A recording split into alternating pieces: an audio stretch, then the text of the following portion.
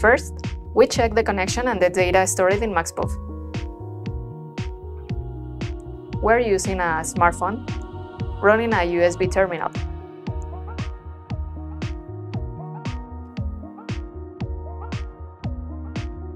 Sending the command D will print the data stored in the RAM.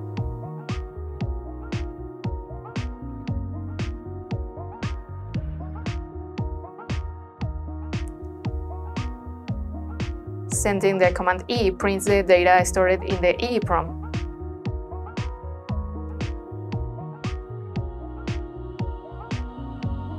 Now let's connect the card reader to MagSpoof V5. This is a new art reader. We lost the connection.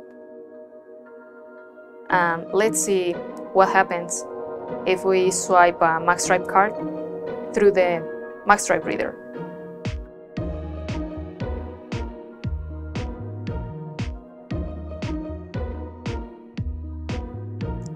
Okay, this is a fail. MagSpoof got disconnected at the time the reader was attached.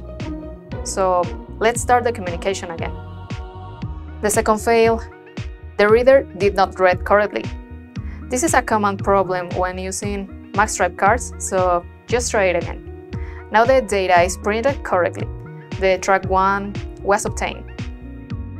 Sending the command D to check if the data was stored in the RAM. And here is it.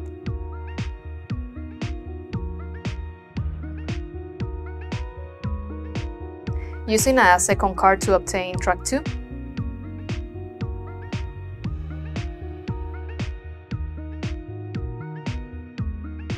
And we will use a third magstripe card. Okay, this data read is track 1 and track 2. We will copy and send track 2 to save it in the MagSpoof. But we will need to make some changes to the string. Note, wearing long nails makes it harder.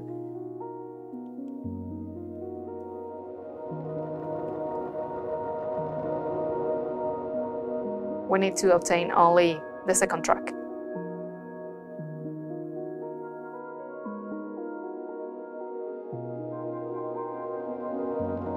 Track 2 uses a interrogation mark as an end sentinel and a semicolon as a start sentinel.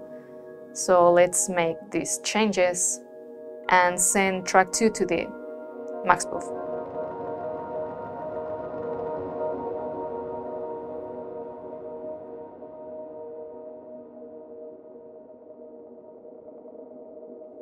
In this case, since the data obtained from the second card was both tracks, the data read from card 1 was overwritten. Using the command S will write the data to the EEPROM. Note that the EEPROM has limited read-write cycle, so be careful when using it.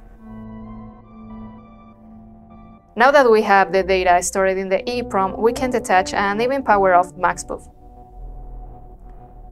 Now let's emulate the tracks.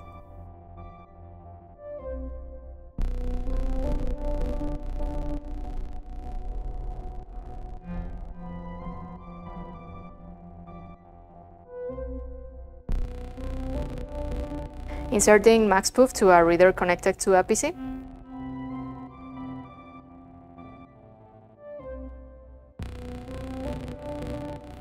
Connecting again, MagSpoof and sending E to check if the data is still there. And there is it. Now let's play track 1 by sending P1.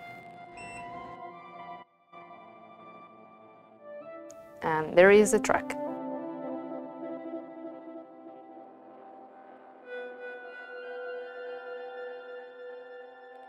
Now track 2 by sending P2. It is possible to send both tracks using just the command P.